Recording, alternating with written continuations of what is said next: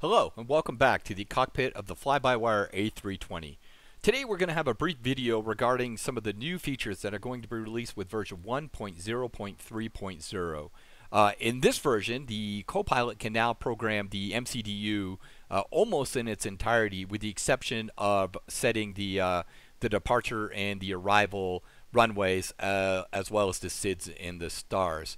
If you're looking for a more comprehensive video on how the Flight Simulator First Officer Next works with the fly-by-wire A320, you can see it on this channel. As said, this will just be a brief demonstration regarding the pre-flight flow and how the Copilot interacts with the MCDU. With the introductions out of the way, let's go ahead and let's fire up Flight Simulator First Officer Next. We are in auto connect mode, so the software will automatically connect to your simulator, and as you can see, it's already found that we are sitting in the cockpit of the fly-by-wire A320. Next step would be to turn on our electronic flight bag and to open the door to signal to the first officer to begin his pre-flight flows. So here he comes. He's on his way into the cockpit. First thing he'll do is, again, Good afternoon, Captain. perform his safety checks, looking at the throttles, the flaps, the landing gear, the fuel cutoff switches, and the wipers. Powering up the aircraft. 45-second self-test. During this time, I'm going to go ahead and import a flight plan. This is a flight plan I created with SimBrief, which is an absolute essential tool. And also, we'll get into it a little bit more as we go through this demonstration, but interaction or integration with between the fly-by-wire A320 and SimBrief is required to make work what I'm about to show you. Nope, this is a vector departure, and we will use flaps 1. The flex temperature, we're set to 49. I've already looked at, got my flex temperature through a program called TopCat, which has been around for a long time. It is payware. There are some freeware calculators out there on the internet, on Flight Sim 2 and things like that, that you can use to get your flex temperature. Flex temperature, again, is essentially telling tricking the engines to thinking the temperature is different than what it is, so the engines don't operate at full power on every takeoff. You don't want that, because that obviously escalates the wear and tear on those engines. Again, you can get the flex temperature from a number of different tools. I use TopCat. Search Flight Sim 2 and you can find a calculator to get that. The reason why it's important that you put it in our performance page is because the Copilot is going to set that for you. As you can see now, our Copilot is performing some systems tests. Again, the reason why he's doing that is because when he entered the cockpit, he discovered it was in a cold and dark state, and he assumes then that this is the first flight of the day.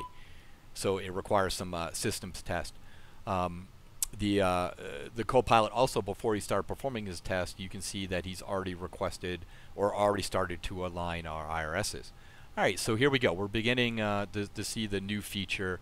The Copilot now is going to go in, and he's going to make an initial data request through the MCDU, through the ACAR system. And again, this requires interaction with SimBrief. And as you can see here, he just went ahead and completely configured your init A page. And now what he's going to do is through the ATSU go in and request weather information for all three of your departure, arrival, and your alternative. We'll have to wait between 20 and 25 seconds for the system to query the database and then return the message to the aircraft. And then, in which case, your Copilot, you'll watch here in a second, will go ahead and print that out for you. Again, this does require SimBrief integration. There are plenty of videos online that show you how to set up the fly-by-wire A320 to enable you to automatically request download of your flight plan. Now you see the Copilot going in, and he just initiated the boarding process for you, and he will return the You can program the CDU now. The MCDU back to the flight plan page. Heading out for the walk around. which will allow you to do your one and only task as a captain, which is essentially to set your departure and your arrival runways. Now, I am hoping at some point in the not too distant future that I will configure the FSFO, the Copilot, to do this for you. So you, as the captain, then can be the one that actually does the walk around, while your Copilot is the one who will program the MCDU in its true entirety. So at this time, right now, you see the Copilot is around is doing his walk around. This is the time where you would first you would monitor the boarding process that the Copilot just initiated. So, excuse me, I went into the weights and balances here. And as you can see right here, we have a total of 13 of 147 passengers on board. Again, the 147 passengers, for those of you who may not be aware, that actually it came from SimBrief as well. SimBrief can be set to randomly select a amount of passengers for you, and then it's automatically downloaded into the sim when you request the initial request, which we did. For SimBrief interaction, it's really quite simple. I'm sure many of you already know how to do this, but essentially just go to the settings page on your electronic flight bag, and within here you just set your pilot ID and or your username, and that's all it's required. It's really that simple. If you're unfamiliar with SimBrief, it is a free online flight planning tool that, quite frankly, I used to use a payware. Probably many of you did too. Use PFPX as a payware flight planner. Since switching to Microsoft Flight Simulator, I find myself using PFPX. Actually, I never use it anymore, really. I completely use SimBrief now, as it seems to be the ubiquitous tool now that integrates with the third-party aircraft. And I hope as the PMDG and the Phoenix Air and some of the other third-party aircraft come online, that they watch what Fly-by-Wire is doing and make the same type of integrations within their software, because it adds a level of immersion, and quite frankly, it just makes things better. All right, so we know from our flight plan we need about 13,000 pounds of fuel. So I'm going to go ahead and set that now, and that's loaded. Again, the SimBrief integration is a little bit, tutorial is a little bit beyond the scope of this, but you can download your SimBrief flight plan by simply clicking on the button right there, and then you'll have the OFP, the operational flight plan, will be downloaded into your electronic flight bag. And again, I got the 13,000 pound. That's the block fuel that was required from SimBrief. Okay, so what we're doing now is that we've loaded the fuel onto the aircraft. We're waiting for the passengers to board. Now, it's important that you load both the fuel and allow all the passengers to board before you terminate the walk around process. And the reason why that's important is because when the Copilot comes back into the cockpit, he's going to go ahead and program the init B page. In order for him to do so, he needs the current weight of the aircraft. So don't terminate the walk around process until all your passengers are loaded onto the aircraft.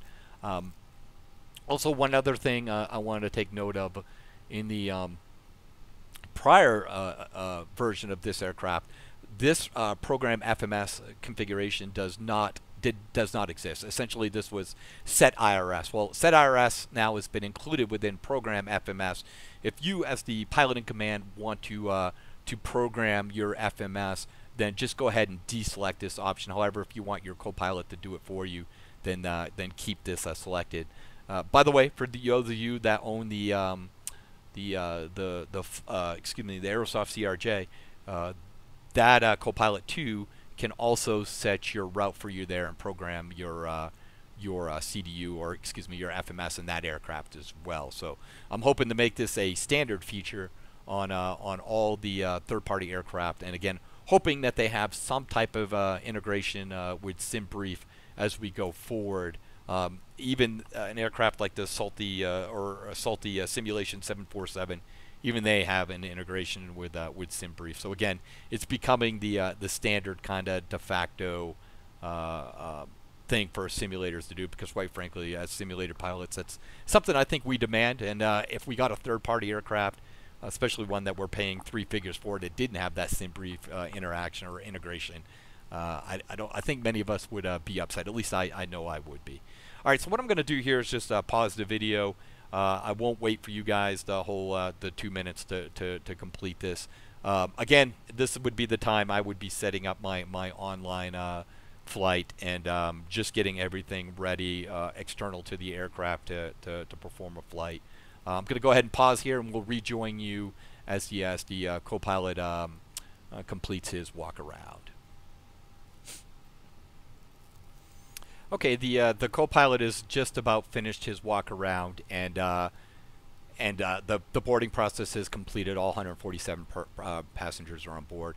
As you recall earlier, we requested Walk around complete. A printout of the current meters, and I forgot to go ahead and place that up on the pedestal here. So here we go now. The Copilot's re-entered the cockpit. He just went to the init B page, and as you can see, he configured that for you. Now he's going to go to the performance page and set up the performance of the aircraft. And you see the flex temperature that we inputted earlier is now in there at 49, setting up all the V speeds for you.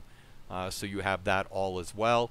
V2, he'll set up the transition altitude based on the flight plan that we inputted on our performance page. So there we go. He will go ahead and also set up the arrival performance page as well. Of course, you will have to check that as you get closer to the airport, because the flight may change, or the weather may change, excuse me. So there we go. We have a minus, whoop, okay, hey, there's an error right there. That M should have been converted to a minus, which means it's -4 degrees. I will get that fixed before I push this out. So it's a cold day here in Bangor, -4 degrees, and I'm glad that happened. So there we go. There's 200 for our radio altimeter, and there you go. It is all set up. The Copilot will now go up and set up the flight guidance system. And as you can see, if you were paying attention, the meter corresponds to what is shown here. So it's kind of a perfect match, if you will. -1 degrees. Our QNH was 2975. All of that. So what I'll do here is I will go and put that -5 in, but the M should have been converted to a minus sign. So I will make sure that happens, so you can see complete programming of the MCDU. Honestly, right now, the way the fly-by-wire A320 database is set up, it really doesn't impact the VAP as it should, or your VLS speed. It should in the real world, depending on the temperature, but it does not at this point. I'm sure it will in the future, as those guys are awesome. So there you go. That is a brief demonstration of the Flight Simulator First Officer completely configuring your CDU for you. Hope you enjoyed this video. This will be released after I fix that one minor error, and in the next few hours. I hope you enjoy. If you have any recommendations on how we can make this better, please let me know. All right, thanks for watching. See you next time.